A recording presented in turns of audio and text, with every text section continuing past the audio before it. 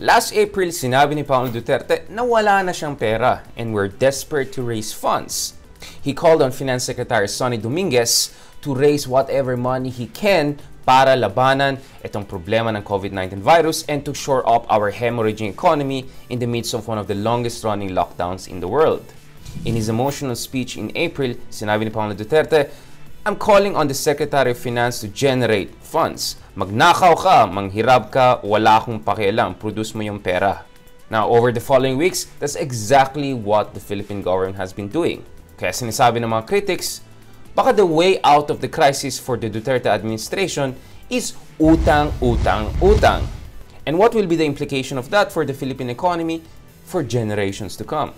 Most recently po, pinahiram tayo ng multilateral agencies, especially yung Asian Development Bank led by Japan and the Asian Infrastructure Investment Bank led by China. Pinahiram din tayo ng $500 million ng World Bank, which is based in the United States. Now, the government has been raising up to $2.25 billion, no? Malaking pera yan, for the so-called CARES program. Ito yung COVID-19 Active Response and Expenditure Support Program. Now, dapat medyo may pera actually yung ating gobyerno. By mid-May pa lang ay nakapag-raise ng $5 billion ang ating gobyerno. And in the coming weeks and months, we're hoping to raise more than $8 billion or lampas sa 400 billion pesos. Now, this is to help yung mga communities na may pangangailangan. This is also to help yung Department of Health dun sa kanilang public health policy expenditures. Pero yung isa pang gustong gagawin ng administration is a build strategy. A lot of infrastructure projects to generate funds, to generate growth. So may utang, pero may build din. Nonetheless, many are worried na baka sumobrang itong pangungutang ng ating gobyerno. Last year, Vice President Leni Robredo was already asking the government to explain a significant spike in our debt, which is already breaching 7 trillion pesos. In particular, the Vice President raised concern over the Chinese infrastructure projects in the Philippines, which have been accused of having very high interest rates at hindi masyadong transparent. Now, clearly, the debt issue is increasingly become political. May mga propaganda efforts also to besmirch different administration. Now, earlier this year, may mga kumakalat ng fake news na sinisisi ang supposedly Aquino administration for bringing a lot of debt to the country. Ayon sa mga propaganda na yan, Duterte administration and Arroyo administration actually had very minimal contribution to our debt. Karamihan ng ating utang ay galing sa Aquino administration.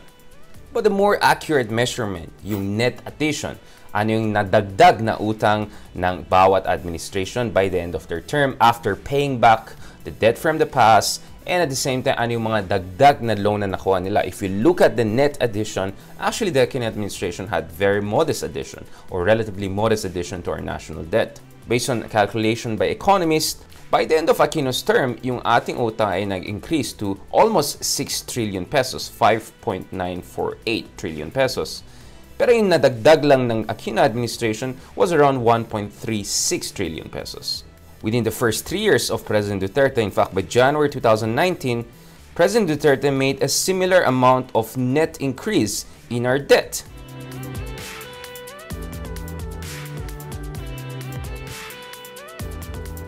That was larger than the entire additional debt that the Aquino administration added in 6 years in office.